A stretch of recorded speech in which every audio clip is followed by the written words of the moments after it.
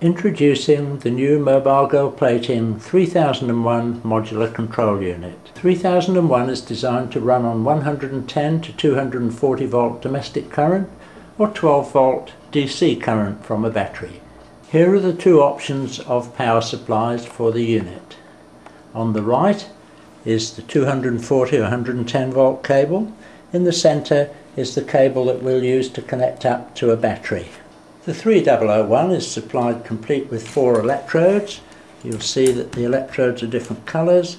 The reason for the different colours is the different solutions that we'll use, so that we have colour-coded bottles for each of the solutions to ensure that each electrode goes into the correct solution bottle. The 3001 comes with a handy chemical module to keep the 4 bottles in.